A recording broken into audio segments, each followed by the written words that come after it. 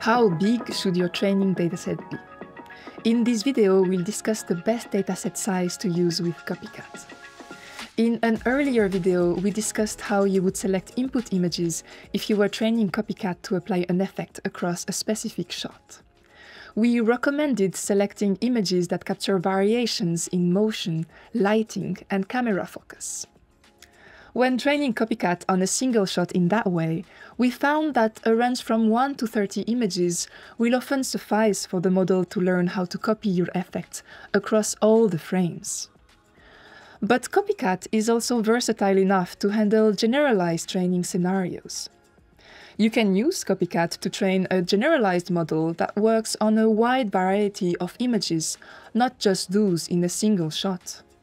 The deblur, upscale, and human matching networks that we provide as initial weights in Copycat all use the Copycat model under the hood and have been trained on large datasets so that they will work on any image.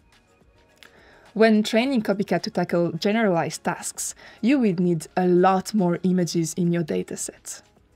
The size of the dataset will dictate how generalized the model will be, so the dataset size could vary anywhere from 1,000 to 1 million or more images.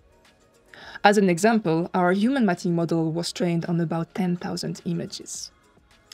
We found that in general, a dataset of around 10 or 20,000 images in size tends to be sufficient to train Copycat for generalized tasks. In summary, for single-shot training, using 1 to 30 images as training inputs is a good range for Copycat. And for generalized training, you will need a bigger dataset with tens of thousands of images.